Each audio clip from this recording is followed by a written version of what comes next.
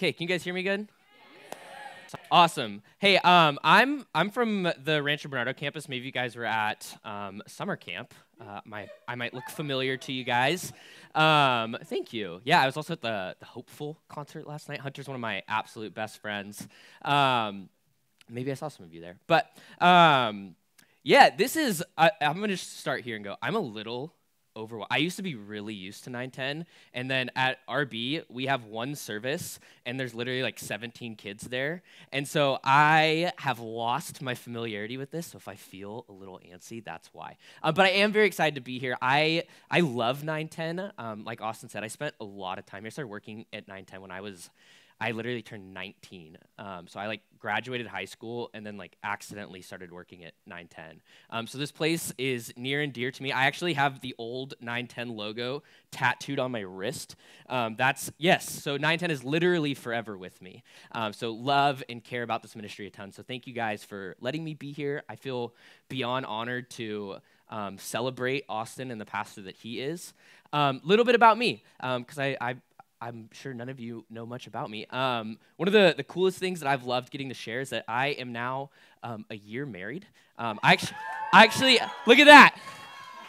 I could have picked any photo to show you what my wedding looked like, but I did the one that exposes Austin and Hunter the most as possible. Yes. And I also feel like this is a very true picture of Austin and I's friendship. I don't really know what happened in this moment. I felt myself get picked up. Kind of just happens when you're as small as I am. And ended up on Austin's shoulder, and it was just a blast. And yet that has honestly been a really true, I think, just vision of who he's been for me. Someone that has, I'm going to cry, dang it, just supported me a ton and stepped into my life and a lot of the insecurities that I had, and just pushed me closer to Jesus. And so, I've absolutely adored getting to do life with him, and he officiated our wedding. He was like, I would love to. Can I keep my mullet? And Allie and I were like, yeah, for sure. And so we have just been so blessed by the Paynes and their family, and so this is a tough one for us, but we're also very, very excited for them. So Austin, thank you for all the life that you've done with us, and we're gonna get there. We're gonna be up north. We're gonna come hang out with you guys. Also, who's gonna watch Bandit now? I know. I spent many a day watching Bandits. Speaking of, though, we got our own dog recently. This is Scoot. That's my guy. I freaking love Scoot so much. Scooter. We call him Scoot for short, though. He's a little Bernie doodle, and I've never had a puppy and did not know what I was walking into. So my life has been dominated by celebrating him when he doesn't pee in the house. And so I never thought I would say good potty as much as I have been, but I have been, and it's concerning. But love the guy. He's the best. He's been a huge joy to me and Allie as well. So that's a little bit about me. Like I said, I'm from the Rancho Bernardo campus. I run a ministry called Community Youth, called CY for short. And it's been a blast, guys. We love what God is doing over there. And it's a trip. It's a trip. it was funny coming here. We don't even have a building. We don't have a church yet. So our students literally set up their room and they build it, and they put all the we have to set up all these pipe and drapes things, and so it's been really cool to watch this group of students just hunger for Jesus in a way that they're getting to church literally at 7:30 in the morning to build their church. And so it's been really cool, and it's been a very special season. I want to share a little bit about me. I know that Austin kind of mentioned I didn't grow up in church, so I did not start following Jesus until I was a senior in high school, and my journey to that point was far from normal. I think it actually took people stepping into my life to be like, you had a weird childhood, for me to realize that. But I grew up with two parents that are very unique in their own existence. But my dad, kind of a roller coaster of a human being. But one of the things about our kind of religious upbringing is that my dad called himself a agnostic atheist Buddhist, which in probably 5 or 6 different ways, all of those cancel each other out. So I was very confused about religion. And then we also grew up across the street from one of the biggest churches in America. And I remember in 4th grade, I asked my dad why we don't go to church. And he was like, oh, they just take your money. And I was like, cool, all right. So I grew up with a very whatever idea of religion, it didn't feel important to me. It didn't feel super real or necessary in my life. And even the idea of Christianity just felt like, nah, I'm good. So a lot of my life was just kind of doing my own thing. But at the same time, my mom, when I turned 1, she lost her ability to walk and use her arms. And so predominantly, most of my life was spent taking care of my mom. And so with that came an upbringing of people telling me I was a really good person. And so I would take care of my mom, I'd like help her eat her food. And there were things like that that existed in my world. And so kind of the public opinion of me was that I was good, but at the same time, in my own coping of kind of the chaos of my family and what took place in my upbringing, I pursued my discomforts and my anger and my own coping through pretty selfish methods. I grew up with a pretty strong habit of running to pornography to cope with that. And so I lived in this world where religion and God didn't feel important. People told me I was good, but in my own processing of life, I felt bad. And I felt like this confusion and guilt of why people thought I was good, but internally I felt like I was bad. And so around my junior year, I really think God started to reveal himself to me in that. And I'm thankful for those places of even guilt and my own wandering, is because I believe that's where God met me. I was an only child, and so I would just kind of hang out in my room and think about life. Don't worry, only children. We're gonna make it. It's gonna be. Let me be proof that we'll survive as a race. But yeah, I would just kind of like kick it in my room, and in that place, I started to really ponder the idea of God. And conveniently enough, I was on YouTube, and I accidentally clicked on a Christian rap video, which weird way to start, but that's where it began for me. And I listened to this guy talk about grace and freedom in a rap song, and was compelled by the love of Jesus to ask a couple friends that I knew went to church, hey, can I go to church with you? And so I spent my summer year heading into my senior year, and then all of my senior year just falling in love with Jesus. And so I spent the last year of high school learning all about who God is and his love for us, and I experienced immense pushback from my family, which led me to kind of pursue a lot of doubt. And so the last 10 to 11 years have been an absolute joy of getting to know Jesus. And I want to say that as someone that didn't start there. I know that predominantly a lot of us in this room, maybe you've grown up in church. Maybe this has just kind of been the habit of your family. Maybe I can step in as someone who's never had that and gone, man, what a joy it is to know Jesus. I look at who I was outside of church and outside of this relationship with God, and I go, never again. I don't want to go back there. So maybe that's a refreshment for you. Man, what a joy it is to know Jesus. This is important, though, because as much as getting to follow Jesus has been an absolute blessing and joy, my life probably got more complicated and difficult as I began following Jesus. And I think that there was a grace gift of God in that, going like, I'm going to wait until you know me so that you can get through some of these difficulties. And so though I have like loved getting to know the grace and life with God, my whole entire kind of like 10 years has been a roller coaster of I've like watched my mom get multiple different cancers. My dad has just kind of gone off the rails. And yeah, there have been an immense amount of difficulties along my journey of getting to follow Jesus. There have been doubts and angers and disappointments. And so I say all of this because I think it's really important to know that this, I believe, is why prayer is so important. And so we're talking today in Church 101, just kind of looking at those basic principles of Christianity. And prayer is one of those things that I've had a couple people ask me this week, like, oh yeah, what are you teaching? And I was like, oh, I'm talking about prayer. And they're just like, oh, just the lofty topic of prayer. And prayer can be that. Don't get me wrong. Like, there is a world of prayer to be explored. But in Church 101, I'm excited to let you know that I think prayer can also be really simple. And I think actually in my only child-ism, I didn't have a family that we would pray together. And so my year of getting to know Jesus kind of cultivated a lot of private prayer. And it was a lot of me just kind of fumbling through, I guess I'm supposed to talk to God. This feels like one of those topics that when I've taken like spiritual gift test, I've always had prayer show up in my top 5, and yet I've always been confused why, because it never felt like this thing that just went, right, like prayer, I'm really good at that. I think a lot of my journey just started in going, God, I don't really understand prayer. And yet, if you will, open up to John 15. I'd love to show you why I believe prayer to be such an important part of our relationship with God. John 15, it's going to be the last gospel, the 4th book in your New Testament.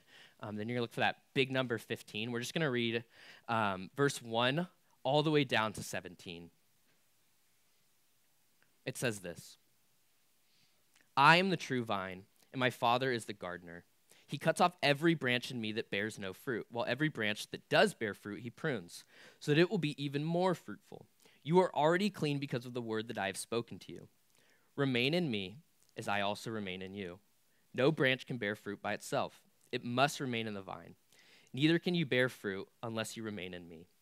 I am the vine, and you are the branches. If you remain in me and I in you, you will bear much fruit. Apart from me, you can do nothing. If you do not remain in me, you are like the branch that is thrown away and withers. Such branches are picked up, thrown into the fire, and burned. If you remain in me and my words remain in you, ask whatever you wish and it will be done for you. This is to my Father's glory that you bear much fruit, showing yourselves to be my disciples. As the Father has loved me, so have I loved you. Now remain in my love. If you keep my commands, you will remain in my love, just as I have kept my Father's commands and remain in his love.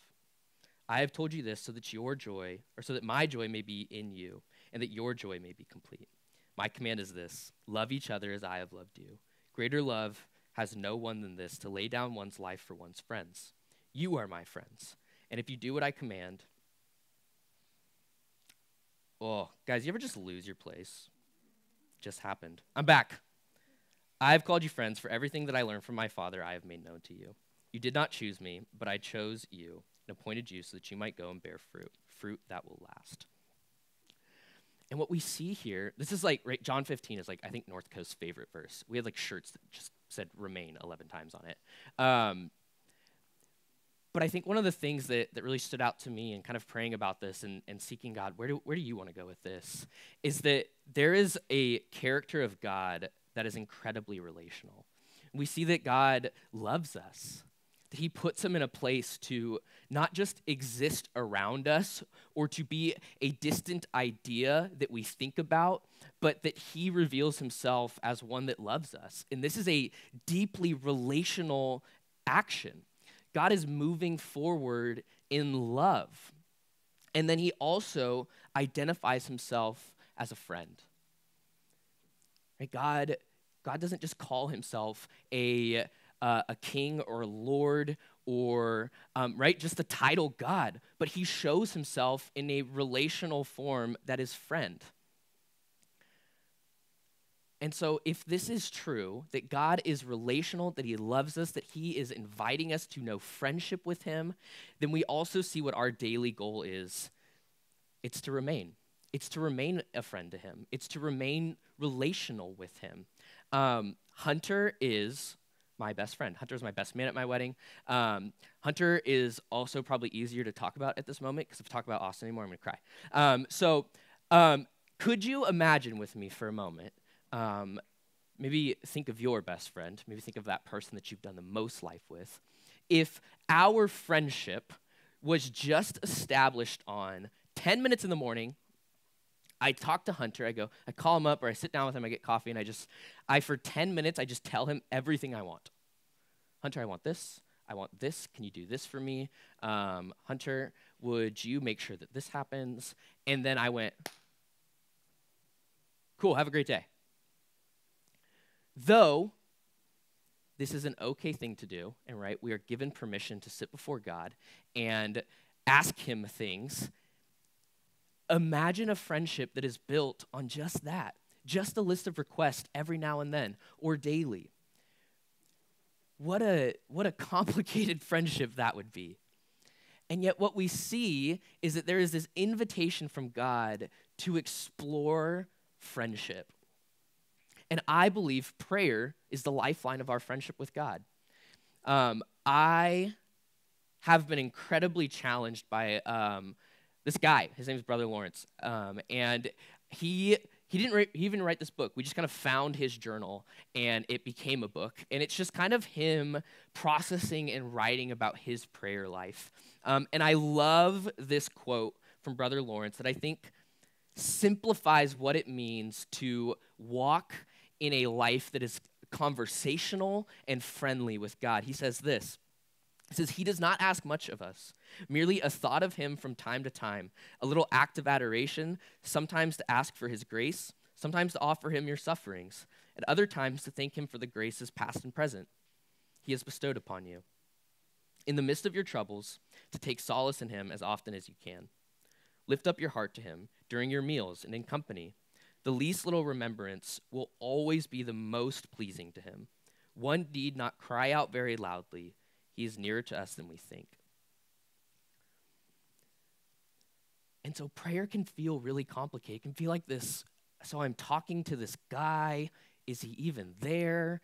God, he's not right before me. But prayer, I think, is most found in just little remembrance. I wrote down, it's honest invitations into your life.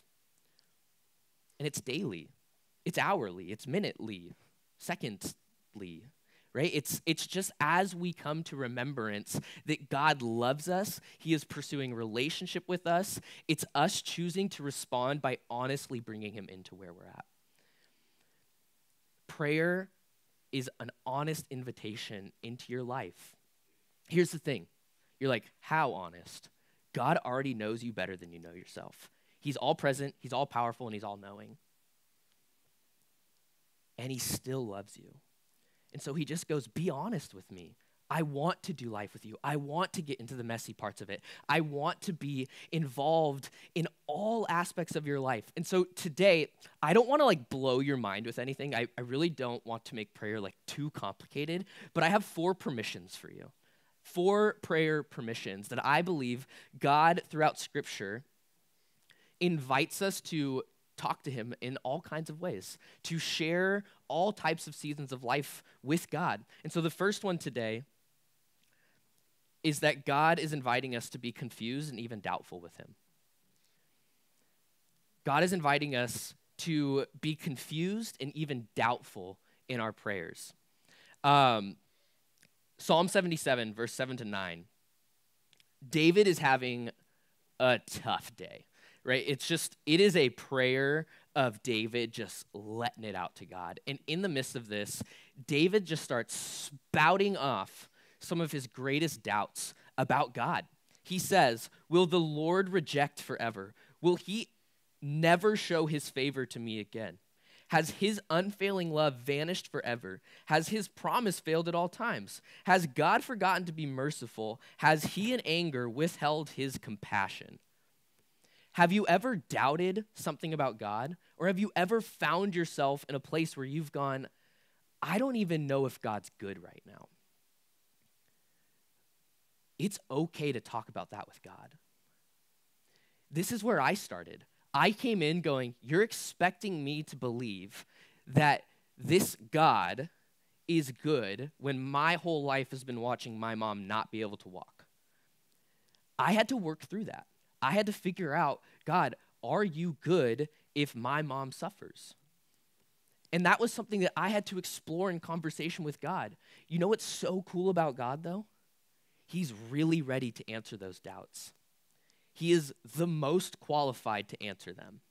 And so it's okay to come to God at times and go, Lord, I don't understand you. I don't even know if you exist. I'm taking an inkling of faith to even have this conversation because other people have done that in the past. And so in your prayer life, maybe you're like, I don't even know if you're listening, God.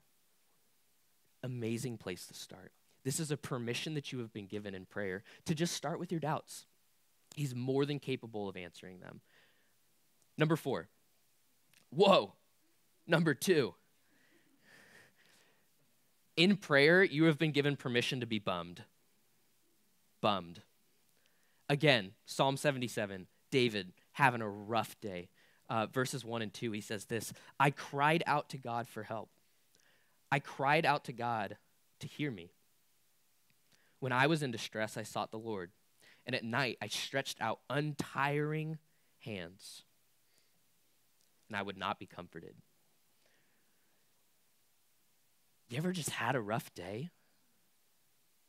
Have you ever just gone through a rough season? It's okay to talk to God about that. It's okay to sit before God and go, this sucks, right? Even if it's just like a bad day, right? In training a puppy, I have had some days where I'm just like, ugh, God, I am like so frustrated and annoyed, and I'm like not getting anything done. This has been, I also like, Hunter literally texts me when it's cloudy. Like when it gets cloudy, he just knows I'm sad. And I'll just have days where I'm like, God, I'm just having a bad day. That's all right. But you know what? He's even qualified. If I can just like continue on a train of honesty here, I've kind of like set off the motion, so I'm just gonna keep going. Like almost a year ago, one of my all-time best friends passed away. And those have been some of like the hardest prayers. Just like, go, God, what? This is tough. And that's okay. You're allowed to have a bad day. You're allowed to come to God and go, I don't have it all together. I just want to cry. And that's all right. God invites you to talk to him in that way. He delights to sit with you in those times. Number 3, you have been given permission to be angry. This is great. I feel like we all get to high school and we just bottle up our angst and anger, and we just go and watch Riverdale to like experience anger or something. I don't know, right? It's complicated in high school. And yet, it's actually okay to be angry.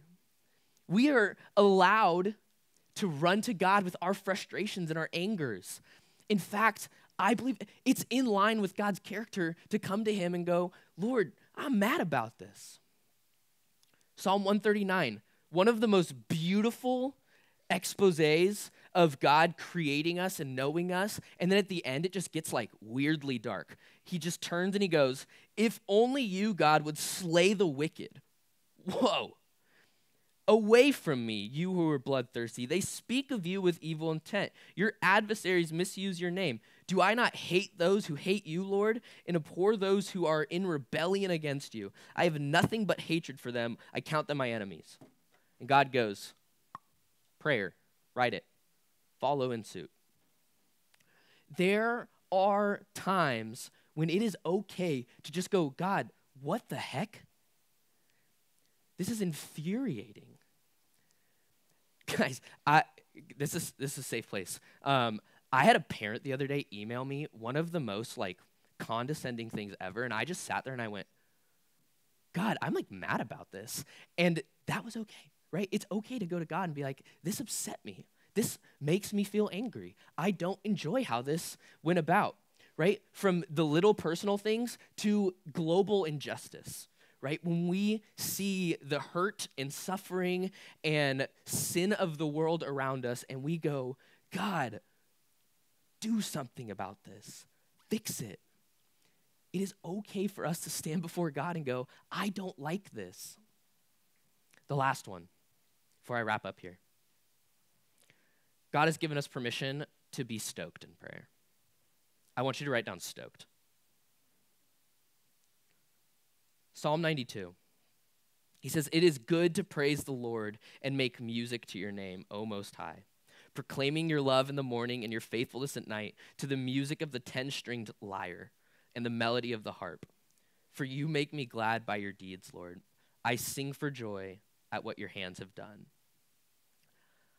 I think that this might be one of the hardest ones to do.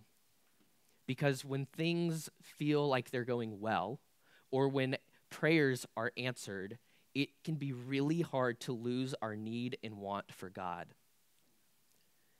And so we miss the opportunity to celebrate, to share and delight. Guys, this is one of my all-time favorite things about Hunter. He is the best celebrator of things that are just going on. I just love it, right? Hunter is just like stoked all the time. He is, right, just ready to celebrate people and the things that God is doing in their worlds. And we as believers, as people that are friends with God, let's be the most ready to celebrate when things are going good. It's also okay to have things that are going good. I think sometimes we get in life group and we're like, all right, like what's God doing in your world?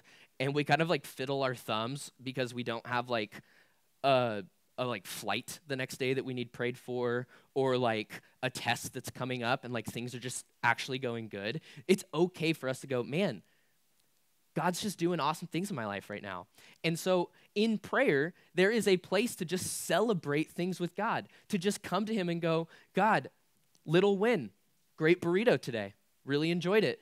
I was surprised that there were beans in it. I love that. Not normal, but Lord, thank you. I don't deserve that, but you bestowed that upon me today, and it brought great joy to me. And so we can celebrate that burrito. We can. And I think it's important that we do, right? The second you start forgetting to celebrate little things, don't get there. That's when we stop celebrating the big things. And so would you find moments to remember that God is there to enjoy that with you, right? In this last year, I've had a lot of good burritos and times celebrating God with them. But one of the other coolest things that I've gotten to celebrate is that my mom came to know Jesus. And so, yeah, woo, yes, let's celebrate it. We can be stoked together. It's been so cool. I've been praying for this for 11 years, and I'm getting choked up about it because it was really cool. Guys, that was one of the coolest celebrations with God ever. Just go, how cool. God, you did it. You saved my mom. And so, NineTen brings it out of me. You're like, who is this guy again? He just cried the whole time. It's all right. I'm allowed to. I'm not going to see most of you ever again. Alexa, it's a summer camp. So, safe space, right? What does Damien do? That? Did I do it right, Paige? And so, right, we must make sure that we create space in our relationship with God to celebrate things. God has commanded joy. He has invited us to celebrate and do life with him. And so would you make sure that in your time of prayer, there's also time to explore the good things of life and what he is doing and to celebrate those things. And this is where I'm going to land the plane here. I say all of this because when we learn to sit and share with God, it's where we become shaped. And so when we bring our doubts, when we bring our anger, when we bring our just like distress, and when we bring our joy, it is the perfect creator of the universe that's standing beside us in it.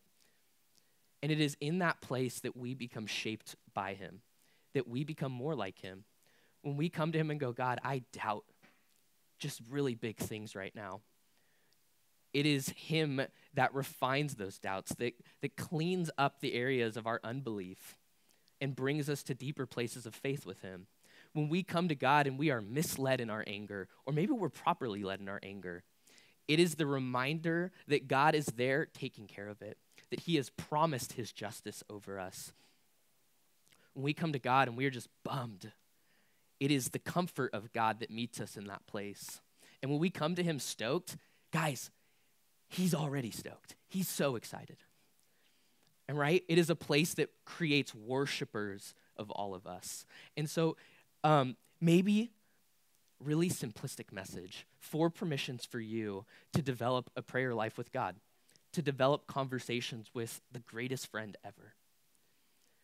And my challenge to you would just be like, start that.